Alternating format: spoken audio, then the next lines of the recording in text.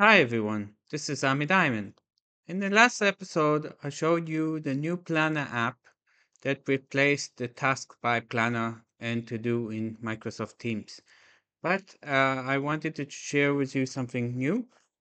When we create a new plan, then we can choose Basic and Premium. So let's just choose one of the templates. Let's choose a project template and let's use the template. Here, you can provide a name. You can pin it to the left. And if you don't choose a group, what it will do, it will create a private planner. Now it's private because you see there's a lock here, private to you. So anything you do, only you have access. And if you add additional people, you'll go to the share and you can add to an existing group or to add members to this group. So let's add Alex and let's create it. And only now the group is created. You'll see that the icon of private has disappeared. And you see now we have the information.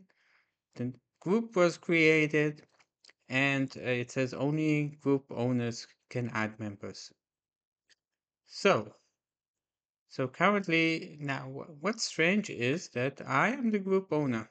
Yes, but it's not clear how do I add additional people. So let's try to check this and let's go to the three dots. No, I don't see anything. Now I don't know if it's because there's technical error, but let's try again. And let's try to open this in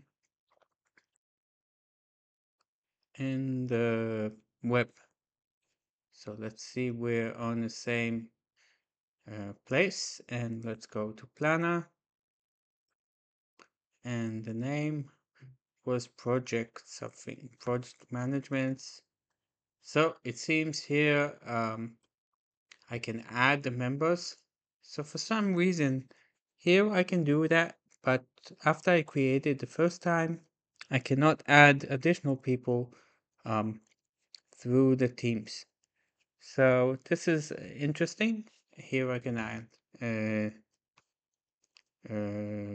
Lee Gu and I am the group owner. So, strangely enough, it's not possible after you initially invite people, you cannot manage the permissions here.